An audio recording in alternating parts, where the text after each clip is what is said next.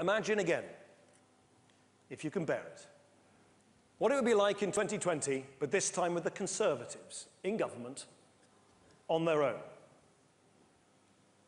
Britain diminished, divided, after a botched attempt to renegotiate our relationship with Europe and a vote to withdraw from the European Union.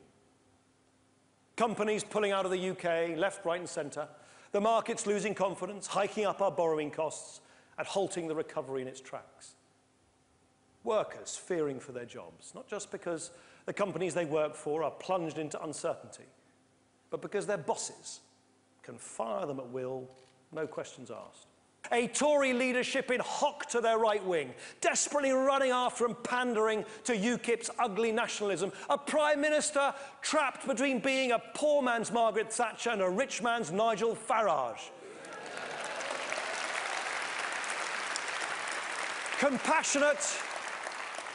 Compassionate Conservative. Do you remember conservatism? Do you remember that?